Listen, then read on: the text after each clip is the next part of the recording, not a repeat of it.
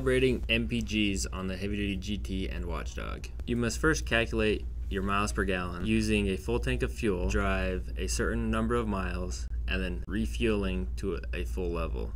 You then divide your miles driven by the number of gallons filled up. This will give you your calculated miles per gallon.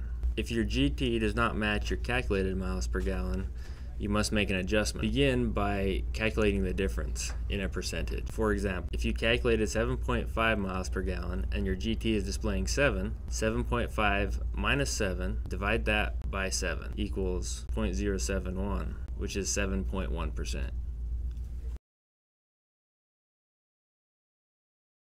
To make this calibration change, go into the menu, down to Driving Coach Options, and then down to Calibrate MPGs. From here, you add that 7% onto the 100, so scroll down to 107, press Select, and then go back to the monitoring screen.